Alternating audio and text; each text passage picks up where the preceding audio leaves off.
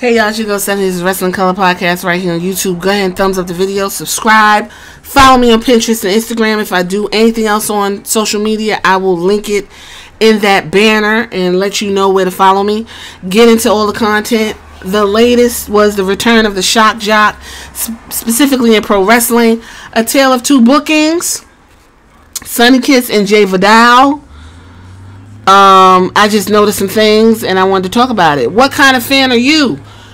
Fan violence. LA Knight. Yeah, we got an old head going nuts and so on and so forth. Get into all I have to offer. I got some shorts down there. I'm trying to do the damn thing. What are we talking about? So I did a podcast on Is There a Wrestling Boom? It was a Bleacher Report that talked about the 4 reasons why WWE is the hottest it's ever been since the Attitude Era. So I want to talk about, and this isn't going to be long because this is my theory. Is there a wrestling boom? And what is causing that boom? And I bet you wouldn't think that this is the reason. The reason why there's a wrestling boom is specifically because of diversity and inclusion. Now, I just happened to run across this article from Variety. It was written in by Gavin Bridge, February 23rd, 2023. And I'm going to read some of this article to you because it's fascinating. They use AEW.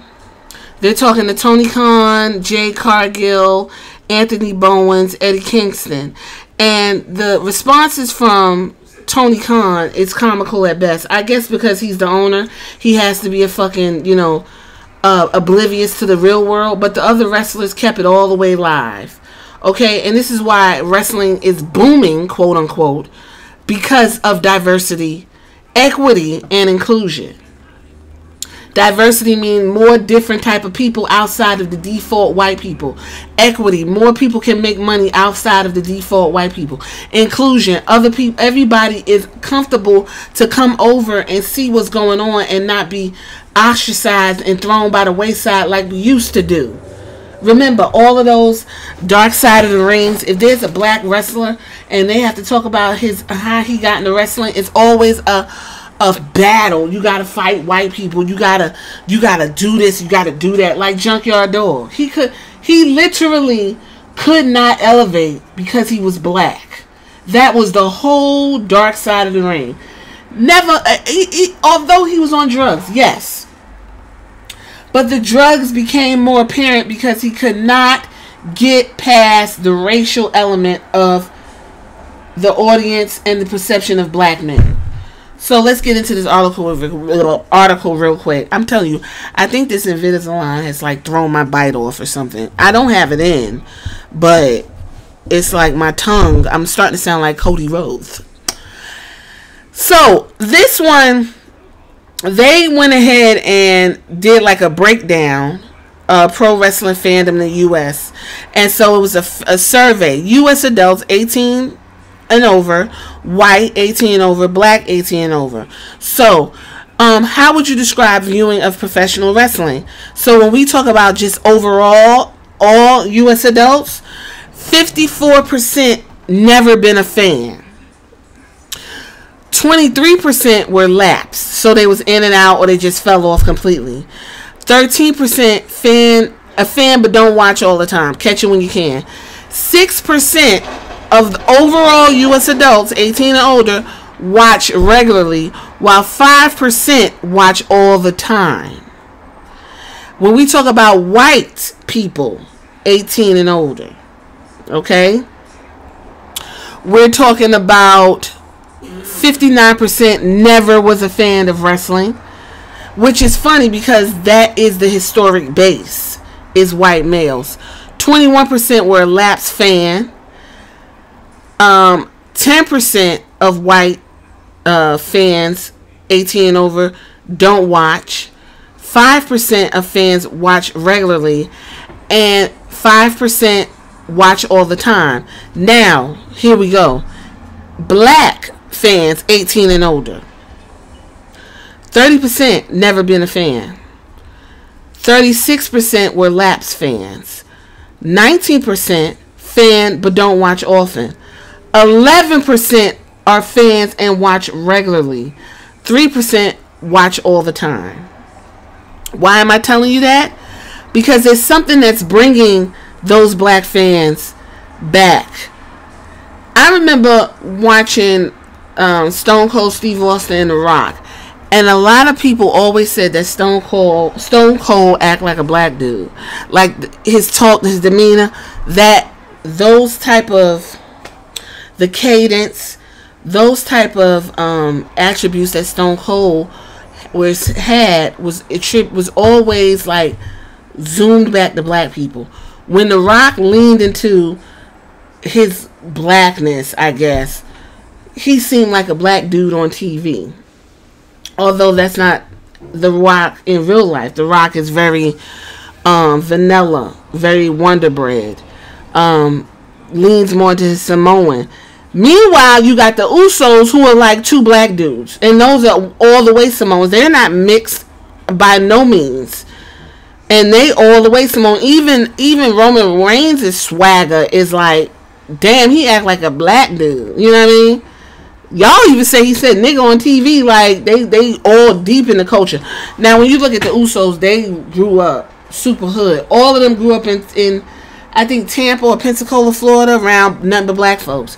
Because when you're poor and you're from other countries and stuff, that's where they put you, in the black folks area.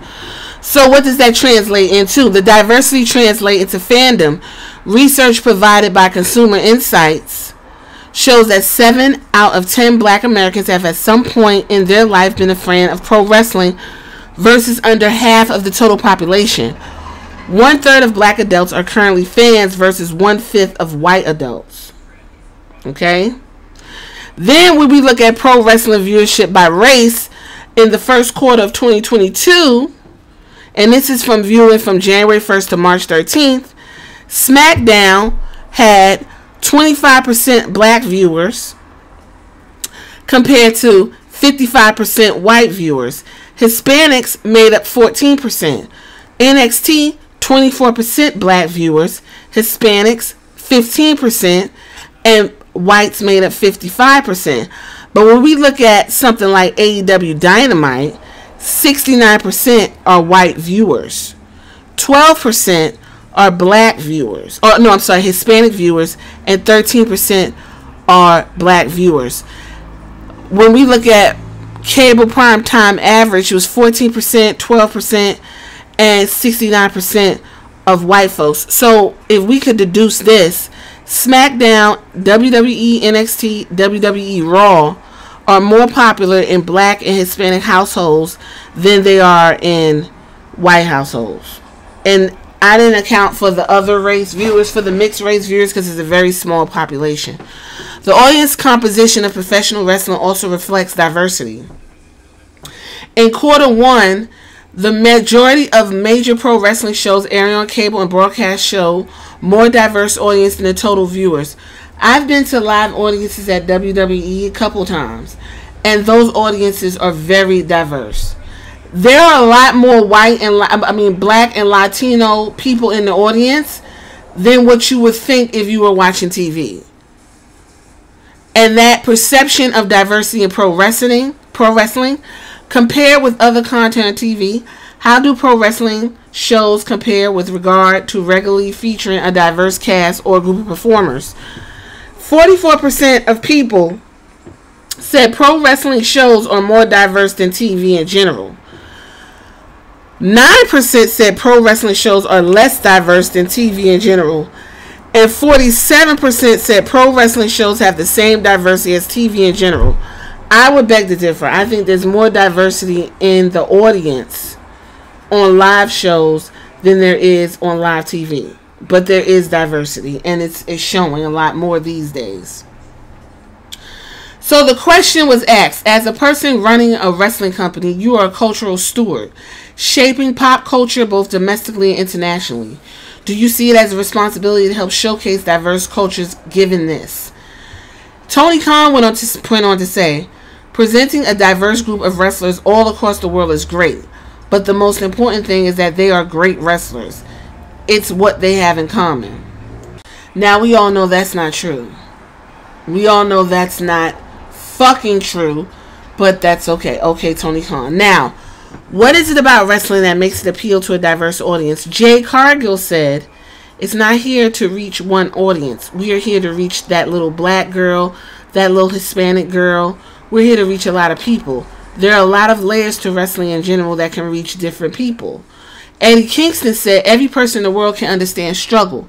Every person in the world can understand a fight. I'm not a pro wrestler. I'm a pro emotion person. Tony Khan said, anyone all over the world can get into wrestling no matter how much money you have or where you're from. That's how I got into wrestling. I'd go to shows with my dad, and you see people from all over and they're sitting together. And I'm pretty sure Tony Khan was not sitting in the regular square with the rest of the wrestling fans.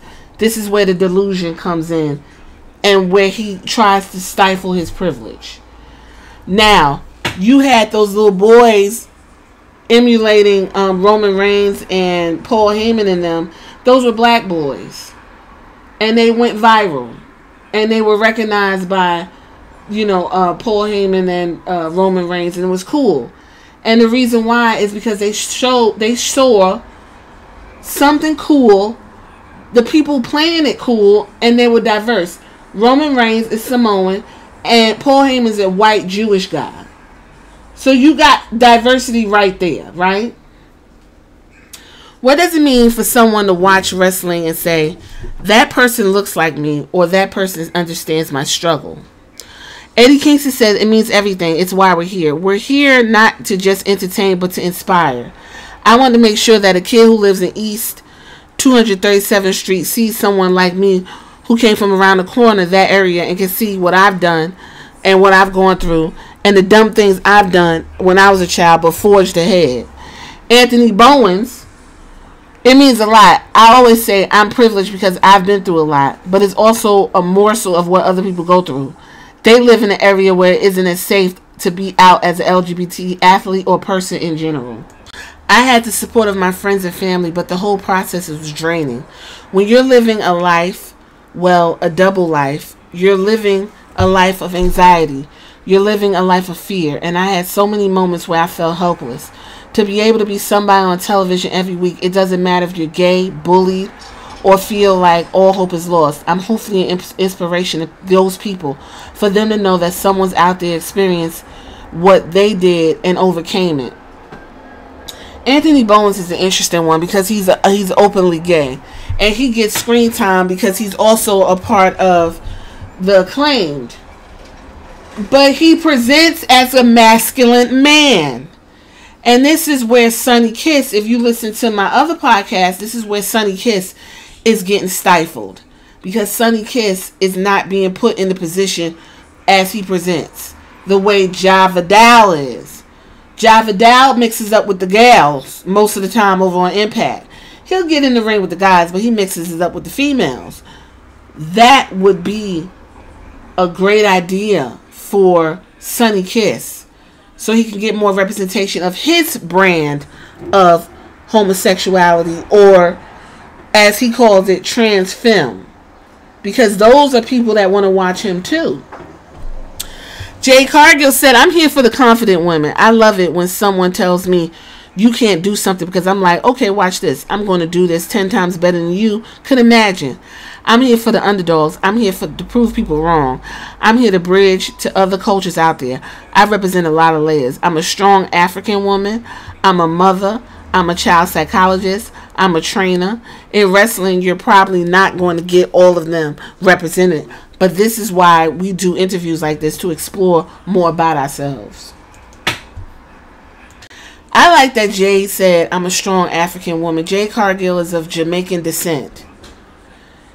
She's a mother, and she is an educated woman, and she wants her daughter to see a proud, beautiful representation of a black woman in a world where black women are villainized, ostracized, abused, and talked about like dogs in the street all over the place. So wherever a little black girl can get some solace and can suspend her mind It's always fantastic. And that goes for Hispanic girls and all kinds of girls. Imagine a little girl in Afghanistan able to watch wrestling for 5-10 minutes. Just now over in Afghanistan, they closed the beauty parlors because they know that that is the place where those women can go and be pretty and talk and mingle and relax from the realities of the world that they live in. But they closed that down because they want those women to know their position in society is that lower than a rat in the street. And it's really sad. I like what Jade Cargill said. Excellent. Next question. What's been a positive fan interaction from seeing you on screen? Eddie Kingston said. Eddie Kingston said he talked about mental health and it's a real thing. It's bugged out that I've had people come up to me and tell me they didn't commit suicide because they heard him talk. Anthony Bowen said, I get a ton of messages all the time from other athletes who are out. People have been bullied. Everyone's situation is different. But we all know what fear is, anxiety, and sadness is. We all get those emotions from the different range of experiences. But we all can relate to the same thing. As an openly gay man performing on a wrestling show, has this embrace of fans changed how they saw you? Anthony Bowen said, honestly, the last thing that kept me in the closet was wrestling. Back in 2012, it wasn't the same kind of environment. Now that there were threats or anything, not that there, but it wasn't something very comfortable for anyone who was closeted or wanted to be themselves. My best friends knew, my parents knew, which was enough for me. But I didn't know how fans would react. If I would have to get into the ring and protect myself against someone who would take liberties.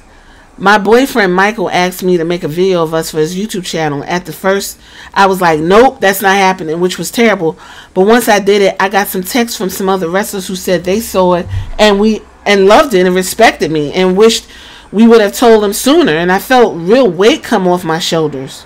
My industry respected me. The fans respected me. It was the best decision I ever made. For an out person of color to be accepted by fans is really cool.